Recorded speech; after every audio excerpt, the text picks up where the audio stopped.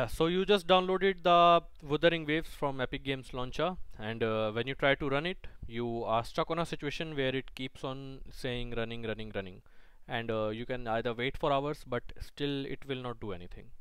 So how to solve it?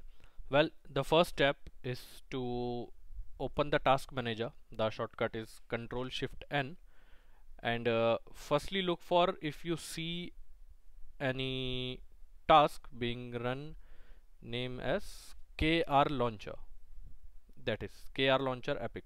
So firstly just end this task.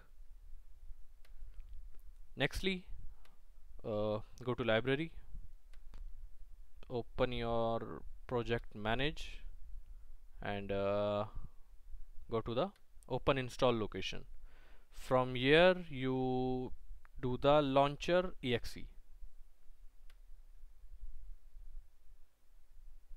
See, so after the launcher exe, then you get the page for the downloading. So you just download. Currently it is showing a size of around 18.28 something GBs. So you just wait for the download to complete, and then after you can easily run it from the Epic Games launcher. It is not any bug from the Wuthering Waves side, but it is one of the initial times that Epic Games is actually trying for early releases.